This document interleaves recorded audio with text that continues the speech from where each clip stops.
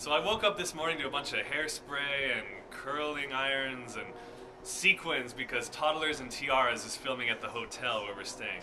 And then made it to the Municipal Auditorium here in Shreveport, Louisiana. And I hear it's haunted, so let's check it out. So By Faith Not By Sight is going to be in stores April 3rd, but we get to sell it at the event today for the first time, and apparently they have it here. So we're going to check it out.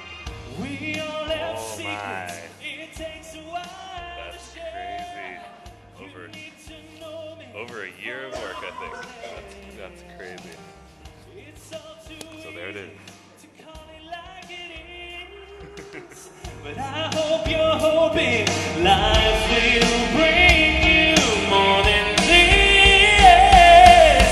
One time too many of us, so I will come and save you. We had a minor electrical fire on stage right in the ancient electrical panel that controls some of the stage lighting. We had to discharge a fire extinguisher to control the fire, but everything is okay now.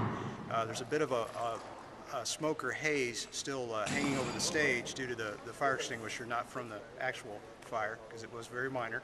But it's all under control now, and we can proceed here with the next session as planned.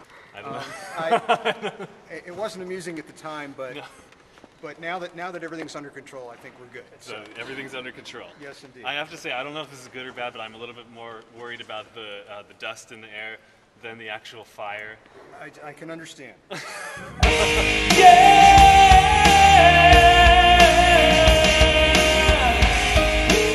Just got off stage from the Women of Faith tour, and we had a special request. Sandy bought a book and wanted me to sign it. This is the first By Faith Not By Sight book that will be signed. There you go.